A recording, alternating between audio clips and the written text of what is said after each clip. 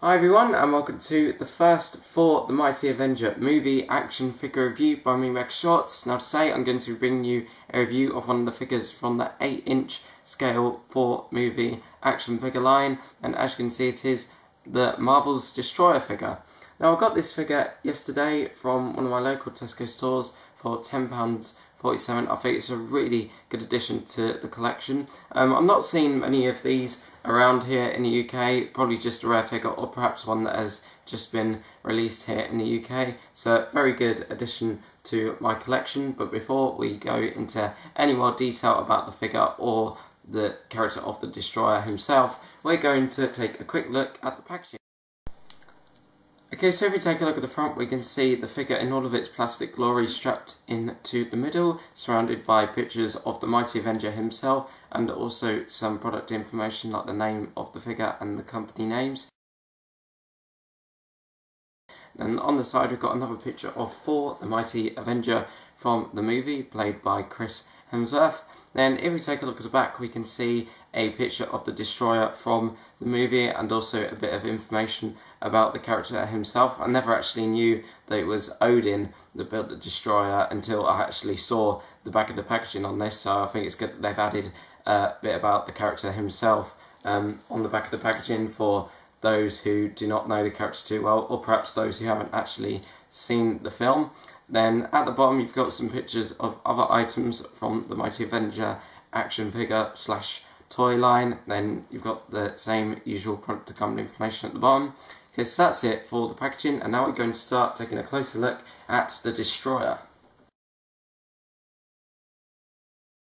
Okay, so here we have the Destroyer from Thor the Mighty Avenger, one of the main villains in the movie. This figure is a very good figure in my opinion. It is a really nicely detailed figure with some great paintwork, but there are some other things which I think could have been improved about it, which I'm going to go into more detail about later on in the video. But for now, we're just going to take a look at the detailed paintwork and sculpting of this awesome villain.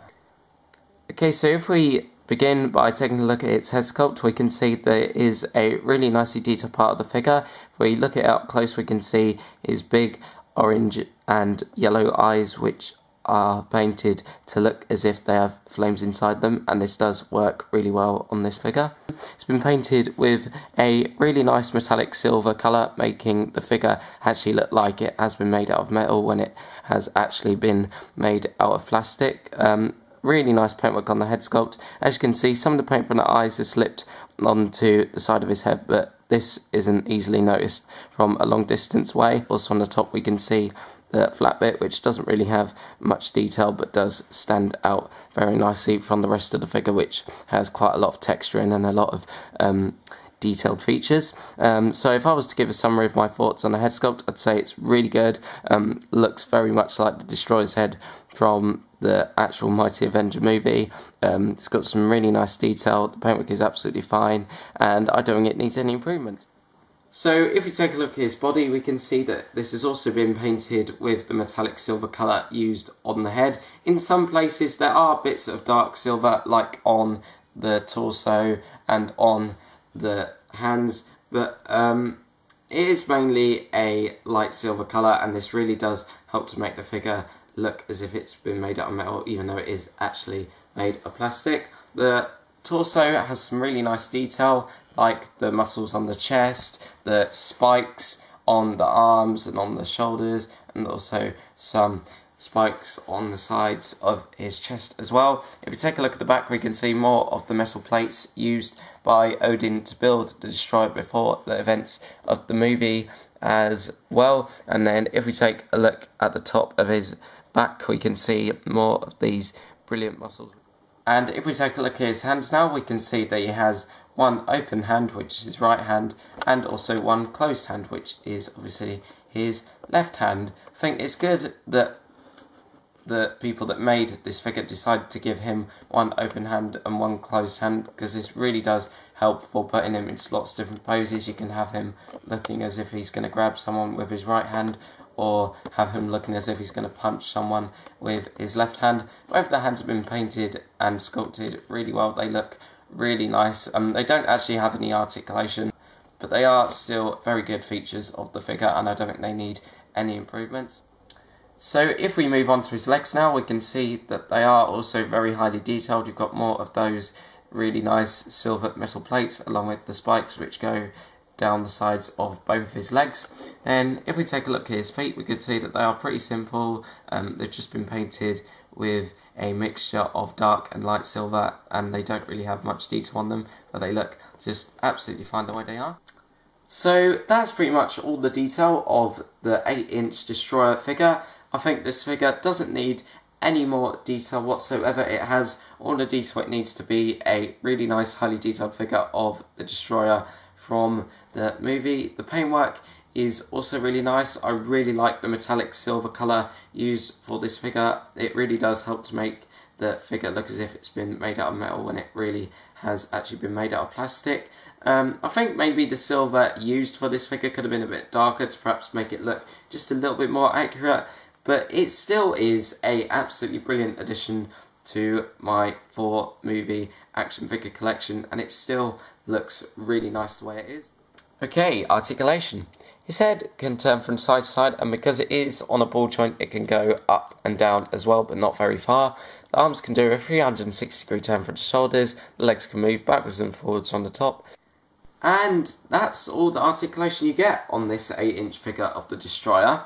I think the articulation on this figure is okay, but I think the figure could have definitely have been a lot better for fans of the movie and collectors of the action figure line if it had, let's say, ball-jointed shoulders, ball-jointed elbows, and maybe even also ball-jointed knees to make this figure a lot better for those wanting a figure of the Destroyer with good articulation. You can still put it into a lot of poses with just these 5 points of articulation which are on the figure at the moment, but I just think because this figure is of a larger scale that it could have done with some more points of articulation to make the figure a bit more interesting. But it still is a very good addition to my Thor movie figure collection. It's a figure that I really like, and now it's time for me to give a summary of my thoughts on this figure. Okay, so overall, I think the 8-inch Destroyer figure from Thor, the Mighty Avenger, is a really nice figure. It has some absolutely brilliant detail, like the spikes, the yellow and orange eyes, and the metal plates, which help to make it look like a really nice, accurate figure of the Destroyer from the movie. The paintwork on this figure is also absolutely brilliant. The metallic silver all over the body really does help to make this figure look like it has actually been made out of metal when it really has actually been made out of plastic, as I said before. The articulation on it is okay. I think it could have been better with perhaps some more ball jointed parts, as I said before, but even with just the brilliant detail and paintwork it has, it is still a really good figure that I'd recommend to anyone that is a fan of Thor, the Mighty Avenger.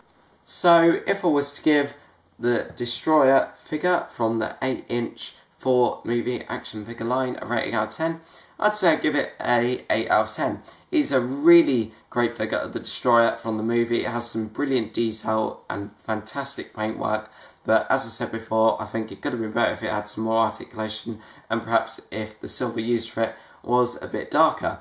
But this is still a figure I'd recommend to anyone which is a Marvel superhero fan, or someone that is just a fan of the Thor, the Mighty Avenger movie.